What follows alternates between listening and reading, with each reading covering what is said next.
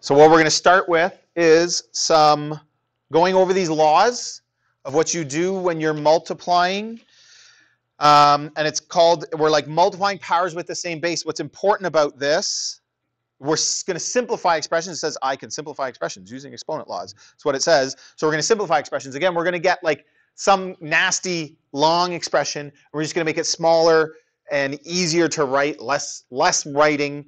Also, sometimes things work out really easily. You get something that looks really complicated, but turns out when you apply a couple of rules, it makes it nice and simple. You'll see what I mean in a moment.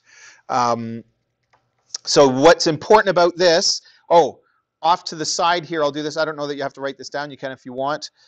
This is what we would go, let's say 3 to the 4. Okay, so the whole thing is called, we call it a power. The 3 is the base,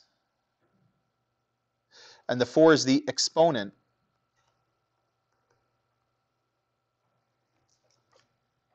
Okay, that's just some terminology. And what does 3 to the 4 mean? Is it 12, 3 times 4? 3 times 3 times 3 times 3. Yeah, so this means 3 times 3 times 3, 4 times. 4 3's multiplied together. That's what an exponent means. We all know that. That's obvious, but it's funny how, again, sometimes your brain plays this trick on you and does 3 times 4. Because you know it's multiplication and you're going quickly and you don't stop to think, and instead of writing 3 to the 4 would be 3 times 3 is 9, times 3 is 27, times 3 again is 81. So that would be 81, but by accident sometimes people would write 12.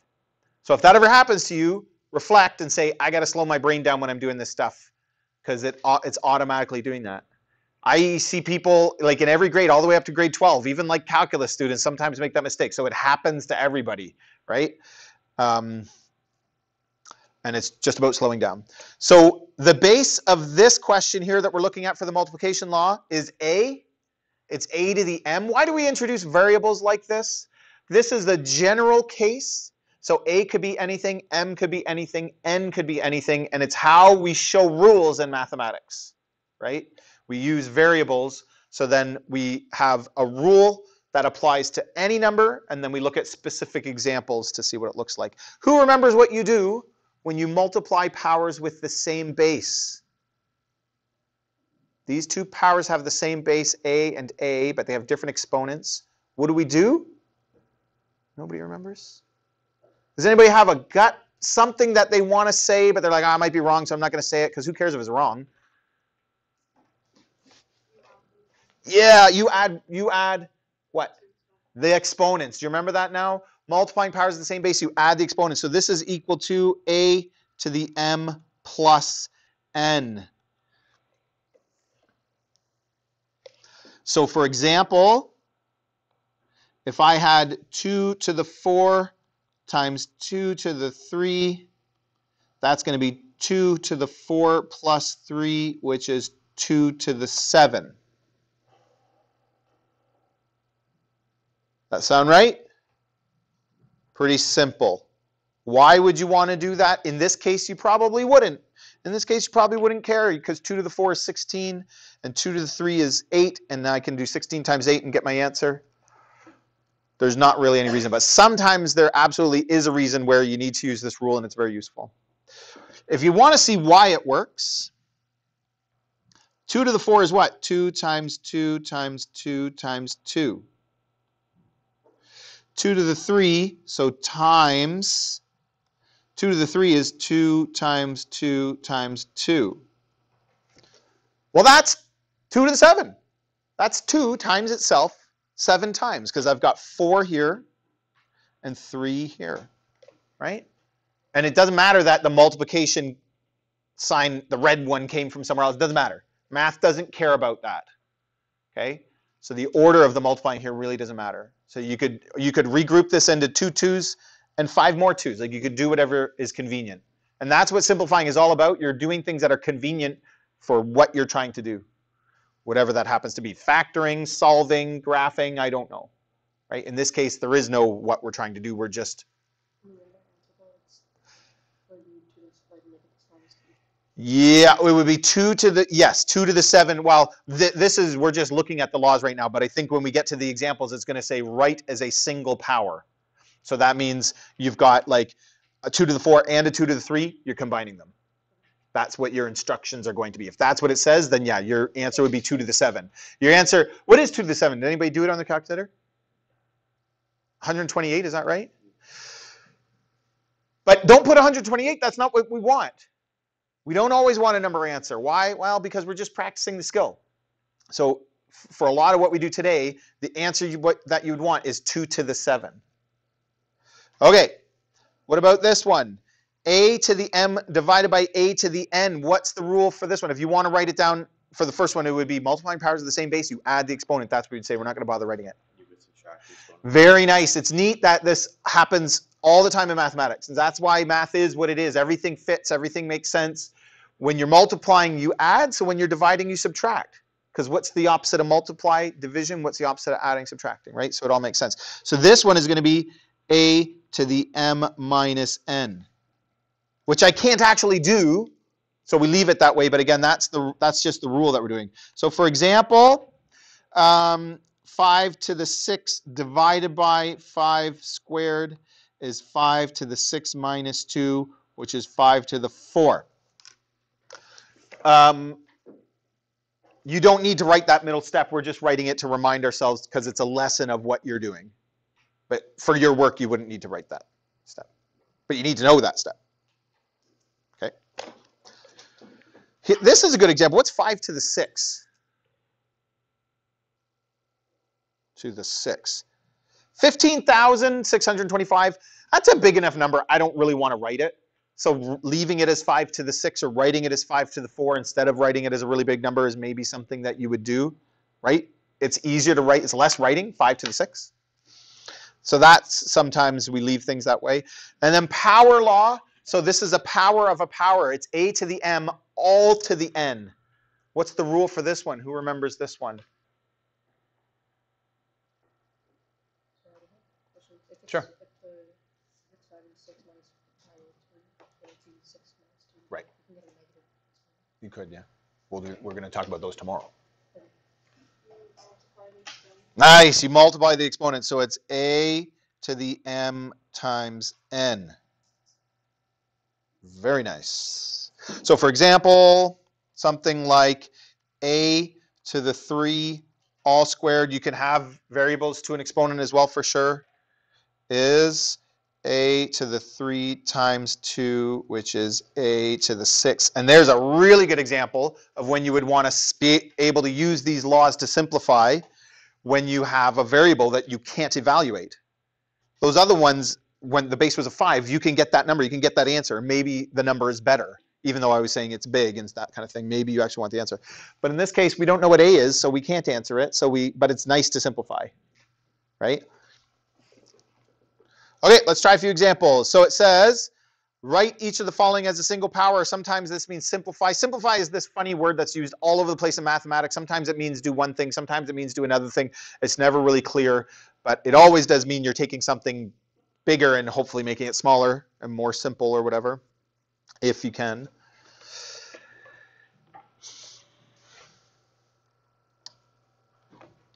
So what's this one going to be? 7 to the power of 5. Yeah, 7 to the 5. So I'm going to write this one last time. 7 to the 3 plus 2, 7 to the 5. Next one. 3.14. I don't know why that's in brackets. The practice that you're doing today came out of a textbook, and the textbook has brackets around decimals, so I think this is done this way just so it looks like the textbook kind of thing. But the brackets there are not necessary. You don't need a bracket around a decimal. Somebody else? Who can give me this one? Ben, do you know what it is? What do you do when you're multiplying?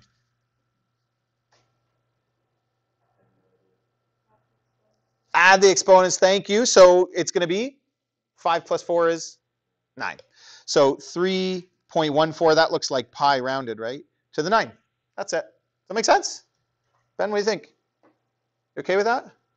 No? Are you not buying it? You got it? Okay. What about this one? It's a little different.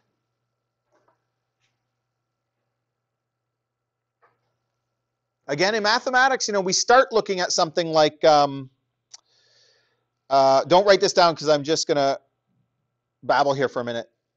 2 to the 3 is 8 because it's 2 times 2 times 2. I can actually do that. A lot of people like that because it's like concrete and it makes sense and you can actually do it. But then they don't like it when you get things like a plus b in there because you can't do anything with it. But it's the same thing. Whatever the base is, it's this whole thing to the 3, right? So if it was a cubed, it'd be a times a times a.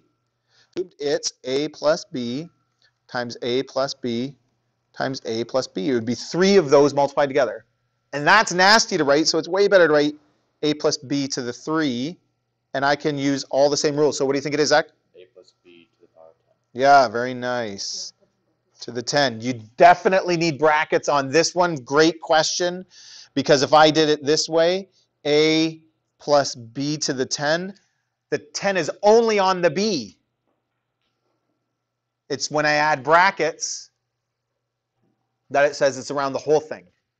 And it's also not equal to, you don't have to write this down, but a to the 10 plus b to the 10. Those are not the same thing. We'll talk about this down the road. You talk about that a lot in grade 10, and people make that mistake all the time. It's not true. It's one of these famous mistakes that drives math teachers crazy because we talk about it over and over and over again, and then people still do it. But it's not that, right? So it's something else, which we don't have to know right now, but okay. Next one. How do I do this one?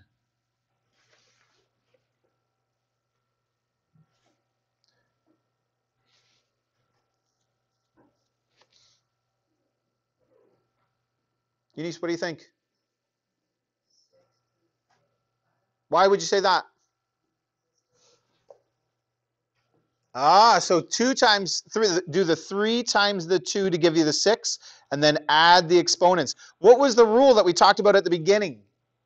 This is all multiplying powers with the same base is when we can apply. So if this was a, this is a good example, to the m times b to the n,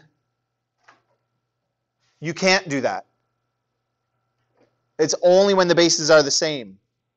So now what do we think about this one? This is a trick question. It's a little bit mean of me maybe. But you can't simplify this. That's not to say you can't answer it. The instructions were to write as a single power. This one you can't, so you don't. I would always say, I don't think I would give you a trick question like this on a quiz. Maybe I would, I don't know. Don't leave it blank because it looks like you didn't know. Say can't do it, right? Or not possible, or like whatever. Explain, do something, not with a lot of words, but say something. Never leave a question blank if you can't do it. Say unfactorable, or say can't do it, can't be done, impossible, something like that. If it said, it's hard for me to say because it could say all kinds of different things. Like, I don't know. But if it says evaluate, then you evaluate. And 3 squared, 3 times 3 is 9. 2 cubed is 8, 2 times 2 times 2. So this would work out to 72. Like, you can answer it. And so if it said evaluate, that's exactly what you would do. Yeah. But it's that the reason the example is there is to demonstrate a little bit better what we're actually doing, multiplying powers with the same base. What would multiplying powers without the same base look like? Well, you don't do it. You can't. 11 to the 7 divided by 11 to the 3. Somebody else. Sarah, what do you think?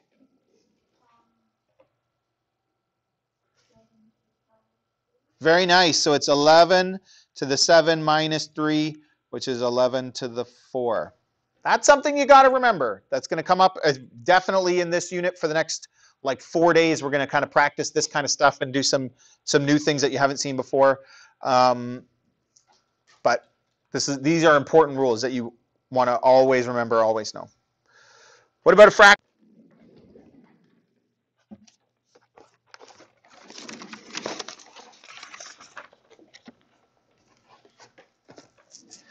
So when it's in brackets, I'm going to show you something. This is off to the side. Write this down or not. You can do it off to the side or you can just watch. It's up to you. If I had 2 over 3 to the 4, like that with no brackets, that means like 2 to the 4 over 3, technically. It's a little bit weird that the 4 is written over. Like you would probably want to write it more like that so it's clear. If I have 2 to the 3 all to the 4, that's 2 to the 4 over 3 to the 4. Like the exponent goes on both. We'll talk about this again. It's not really what we're doing today, but that's what that means. So when it's in brackets like this, like question F, the 10 would apply to both the numerator and the denominator, the top and the bottom. That makes sense? But the rules are the same. I have the same base. The base is a half. And what do I do when I'm dividing powers with the same base? Subtract. So it's 10 minus 4. So it's 1/2. It definitely still has to be in brackets, and it's to the 6.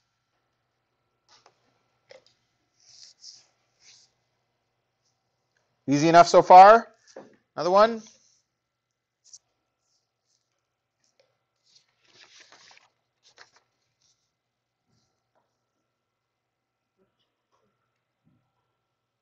It looks like that. 1/2 in brackets to the 6.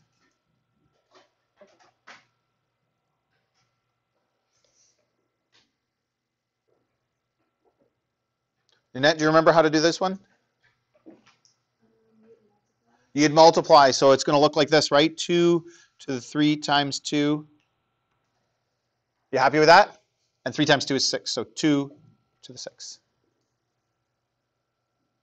So this one's a fraction. So because the base is a fraction, it has to be in brackets. But then I've got brackets because there's 2 exponents as well. And again, we're multiplying. So 2 times 4 is 8. So this is going to be 3 over 2 to the 8. Any questions? Are we good? We kind of already talked about this, but what happens if I don't have a number? That's the base. I have a variable. Doesn't matter. Same thing. X to the 5 divided by x to the 2. How can I simplify this? Tanner, do you know how to do it? Yeah, it's kind of small. X to the 5 divided by x to the 2. Well done. It seems easy. It seems like maybe this is too easy, but don't forget, like, there's this funny thing that happens in math where, like, everybody complains for the first few days that it's too easy, and then all of a sudden it gets hard, and then they complain that it's too hard, right? But when you start jumbling this up with all the other stuff that you have to do, that's when you start to make mistakes. So it seems easy when you're just doing this on its own on one day, but it does get trickier. This is interesting because negative a to the 5, actually I'm going to pick a different one, to the 4 is not the same as negative a to the 4, okay? In brackets and outside brackets, sometimes it works out to be the same and sometimes it doesn't. So, and this one, for sure it doesn't. So the fact that the negative sign is inside the brackets with the a is really important, but everything else is the same. So I write the base like this, and I just do 5 plus 17, which is 22. Again, sometimes are going too fast and they get caught up and they multiply those together because they see the multiplication symbol, and so they do 5 times 17, but no, you're adding, right? So be careful of that. Yep.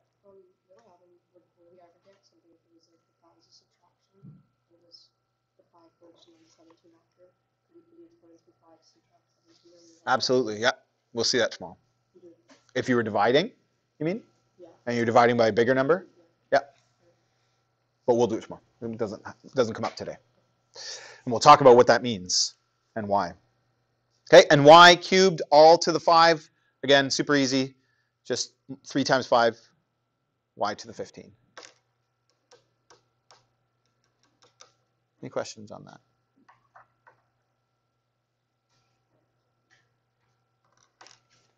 Okay, for practice, you're doing, for the worksheet that I'm about to hand out, every other letter, or we call that odds.